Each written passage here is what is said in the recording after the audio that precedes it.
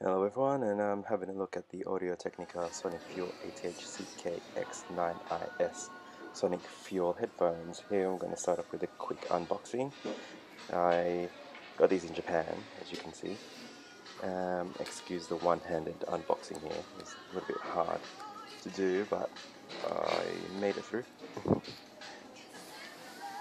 as you can see, the box is a little bit fiddly to get to, but once inside it's all presented very nicely.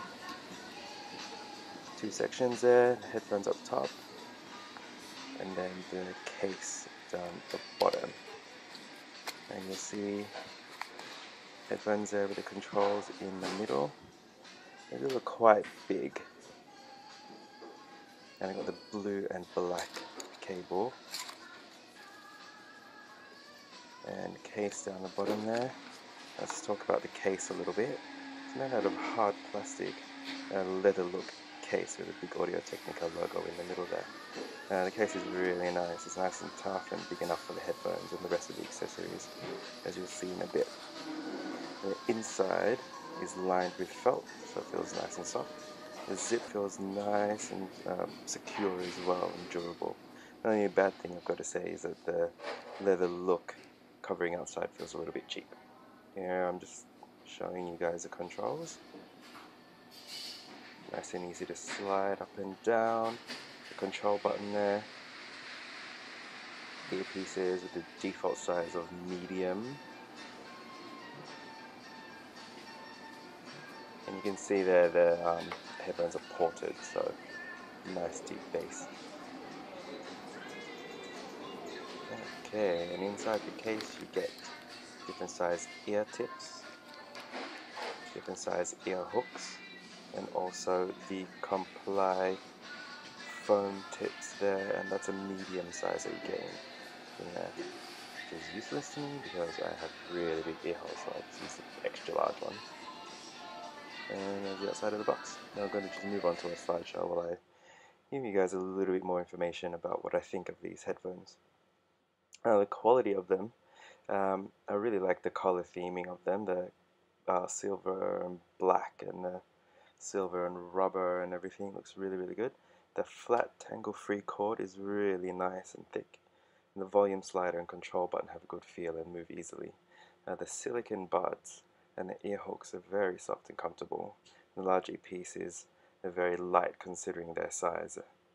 And also the control and the mic unit is also very light. Each connection is sealed with high quality rubber before attaching to the plastic components, and you can see that with the beginning of the microphone and the end of the microphone control panel. You see like the black plastic bits that will seal it off from any sweat. There's mesh on the mic and the earpieces, which assists in keeping sweat and debris from blocking it. And they have really good different sizes, so you can fit them to your ear.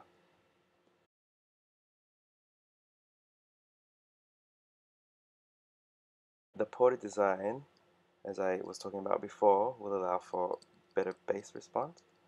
And if you buy in the EU, you're covered by a 2-year warranty, and I'm pretty sure everywhere else it's just a 1-year warranty. Also, a good thing about them is their Comply foam tip compatibility. Now, a couple of things I don't like about the headphones is that the shiny finish on the silver bits looks a bit cheap, and it also feels a little bit cheap. I think like a matte finish would have been better.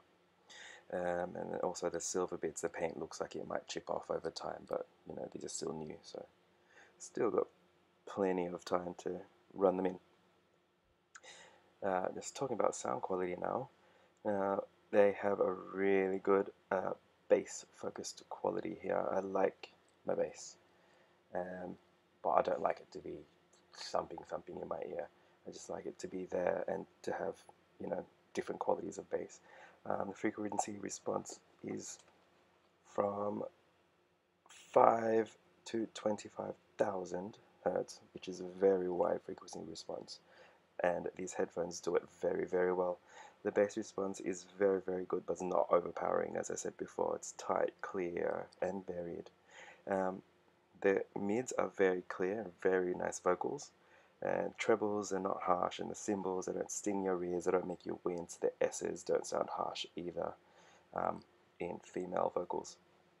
Overall, the sound quality is quite warm, but everything comes together quite nicely, especially if you like to hear different tones in bass. Um, Another really good thing is that you can pump these up really, really loud and they do not distort, which is excellent. Using them outside of the gym, I've found that they're great for everyday use. Everyday listening to music, playing games, watching movies, and I'm actually recording this voiceover with them right now. They're easy to wear for long periods of time because they're very comfortable, and storage is easy due to the flat freetangle cord. They're both compatible with iOS and Android, and the controls are really, really good. One press is a play and pause, two presses skips the track forward, and three presses skips the track back. The only bad thing about them is that they do look really big, so people might just think, they're just a little bit weird looking. Also, the microphone can be a little bit far away, and if you're in a noisy environment, you'll need to hold it up to your mouth so you can be heard better. And using them in the gym, I really, really sweat a lot when I go to the gym, use a treadmill, doing weights, and I'm a dancer as well, so I use them for that. And they do not move at all. The silicon's really grippy, so that's excellent. They stay in when you get super sweaty, and you're, upside down, you're sideways, whatever, they won't go anywhere. The light control unit means that, it doesn't pull on the cables when it's left to hang when you're running. Um, and it doesn't sway around very much in an annoying way um, when you're moving a lot. And it easily, because of the sound isolation, easily drowns out the crappy gym music. What else? The silicone around the ear hooks also assists in keeping out the sweat of the internal components. So you'll see that the silicone layer, it makes it quite thick, which helps to keep the sweat out. Also, they're easy to wipe and clean after your workout.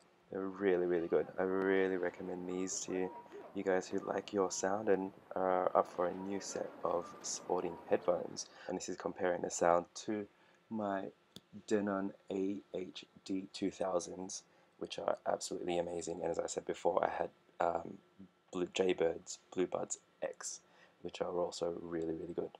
So there you go. Hope you enjoyed, guys, and hope that was helpful. Cheers.